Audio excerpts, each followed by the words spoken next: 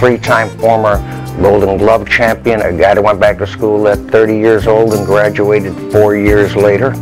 In journalism, I am now living my dream. I work for CFRB. I travel all over the country motivating young people. Well, I grew up in a life that was filled with poverty, ignorance, a low esteem, violence.